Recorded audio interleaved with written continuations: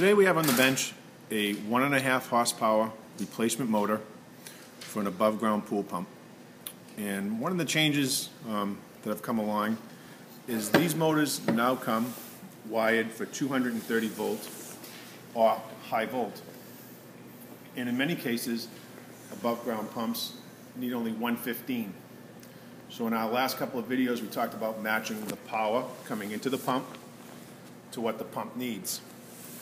So what we would want to do here is, this motor here, if you purchase a replacement motor, is set up for 230.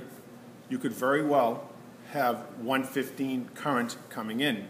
As we noted, many above ground motors are simply 115. So what we would need to do is change the settings in the back of the motor to accept 115.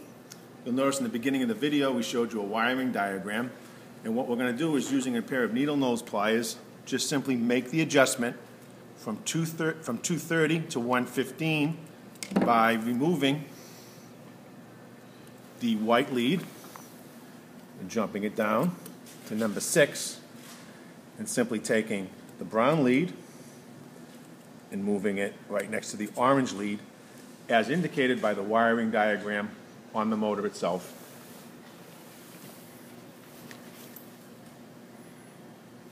This motor is now set to receive 115. Green would be ground, and black and white could simply be mounted where your screw is here and up on the top. Those would be the leads supplying the power to the motor, here, and green going to ground. Once again, you could use a voltmeter if you didn't know or you didn't trust the old motor. You could simply put a voltmeter on the wires coming in and test them on the supplying power to see if you have 115 or 230. Thank you.